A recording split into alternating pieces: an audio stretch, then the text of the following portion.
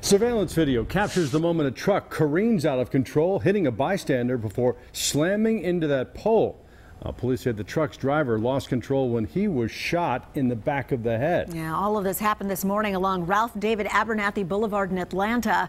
Fox 5's Angelique Proctor joins us live from near the scene of that wreck. And Angelique, police say the driver was not targeted.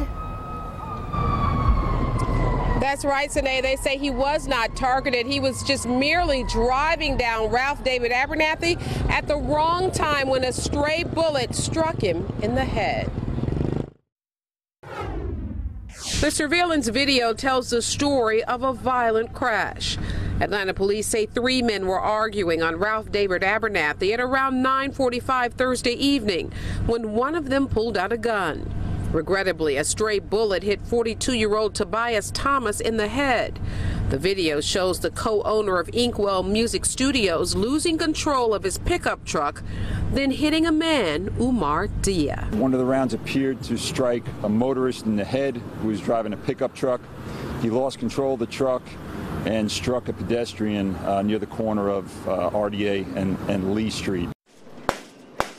According to Atlanta police, the gunman didn't pay attention to where he was firing, setting off a chain of events that ended with 2 innocent people hurt. Paramedics rushed Mr. Thomas and Mr. Dia to Grady Memorial Hospital.